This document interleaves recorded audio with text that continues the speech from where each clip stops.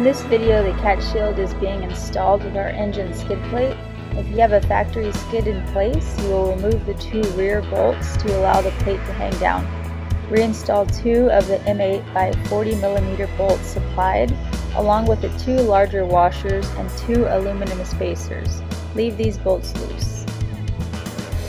Remove the 4 bolts from each brace, going from the frame to the transfer case crossmember.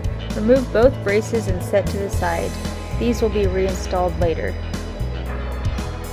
Mount the winglets to the shield using the supplied M8 by 25mm bolts, nuts, and 2 washers for each bolt. When mounting the winglets, the bend should orient away from the center. Lift the cat shield into position. If you have a factory skid plate, the front of the cat shield will slide on top of the skid plate and have the aluminum spacers above the cat shield. Reinstall the tubular braces.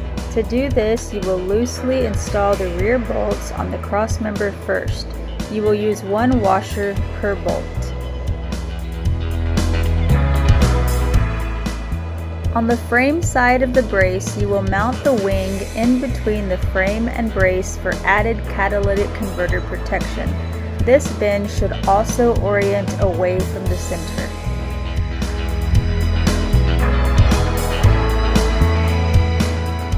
If you are installing with our transfer case skid plate, you will leave the bolts at the rear of the cat shield loosened.